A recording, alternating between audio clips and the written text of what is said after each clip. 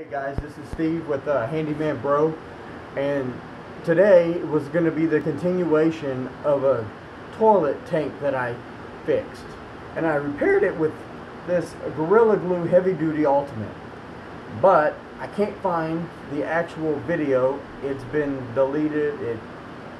Something happened to it.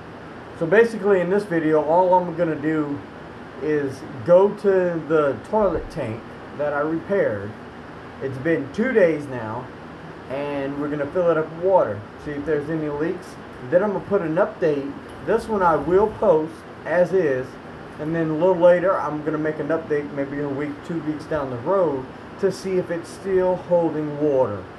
Now I went through that video in detail as I used acetone to clean the edges to make sure I can get a good bond.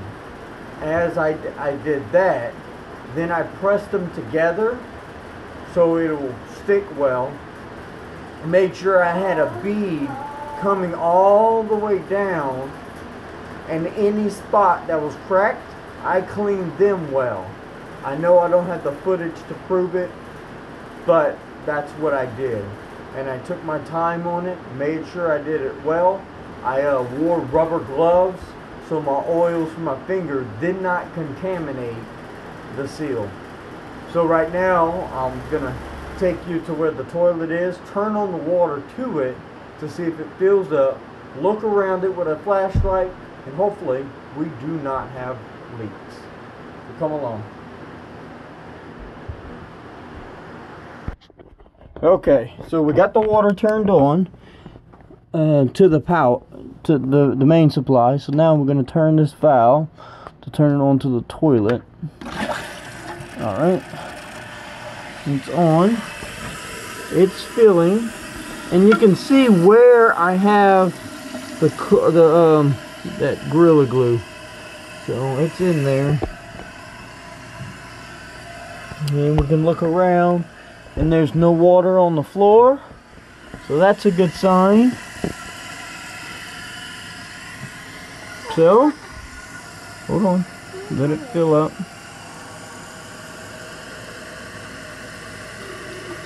You know, we'll have to adjust that. It's I'm gonna adjust that. So go ahead and flush it.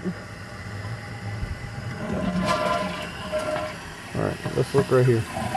So it'd be, yeah, that's dirty. Alright. It appears to be holding water because there's nothing coming out. Nothing coming out of there. Nothing coming out of there.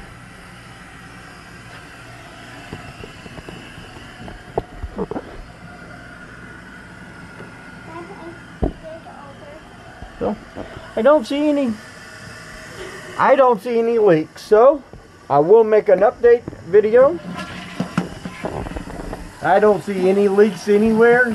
I don't see anything on the tanks. I don't see anything on the floor. But I will make an updated video. This has been the second day, so it's been over 24 hours since I applied it. It said give to 24 hours for cure time, depending on the temperature.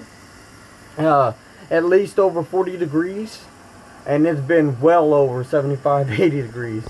So I do believe that 48 hours is sufficient and enough for the testing. So I will give an updated video in about a two to maybe 1 to 2 weeks, maybe 3 weeks, depending on what else I got going on. And then I'll see if I'm still holding water. Thanks for watching. If you like this kind of content, hit the subscribe button, hit the like button to help the algorithm out. And see you in the next video. Thanks for watching. Bye.